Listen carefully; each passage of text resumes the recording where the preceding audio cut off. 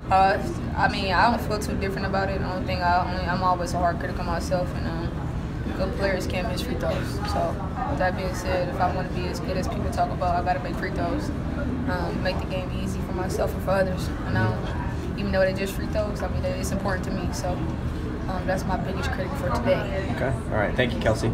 Thank you.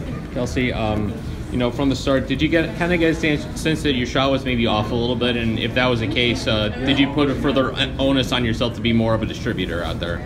Just trying to diverse the game in many ways. When one thing is not working, you got to try something else. So yeah, to answer your question, that was the case. Probably a couple weeks off. The couple weeks off in between games kind of have a little impact. Yeah, definitely. You're in that game mode. You don't get that first win until about 4 or 5 minutes in. Your chest is pumping, your heart is going. Once you kind of settle in, that's when things start to get rolling for you. You're back comfortable. When your shot wasn't going, how much did it, relieve you when you saw Steffi have a big game? You have the rest of your team really step up and have big games, especially off the bench. It's very important to me. Winning and being successful in the NCAA tournament comes from a group effort. It's not about any one individual.